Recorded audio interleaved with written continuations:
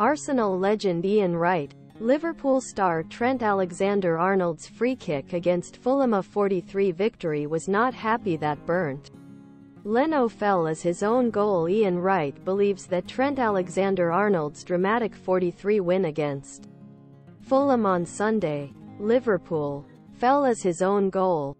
Liverpool, after a bright set of Alexander-Arnold, led lead, curl at an effort to curl on wall and clogged bar before clogging behind net.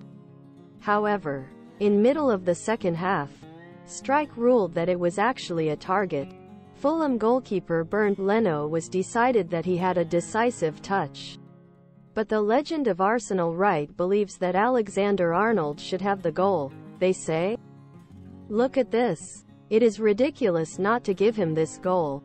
I don't know if it doesn't hit his head.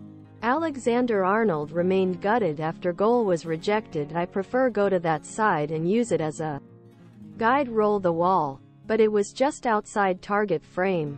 Just reached the goal. Look what I can do, and I did so. I was told that he was challenged as his own target, so I am a little courageous.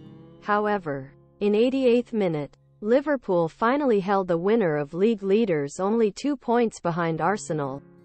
It was a very proud moment for me and a good finish. To be fair, of course it can't always be perfect. You want to do it.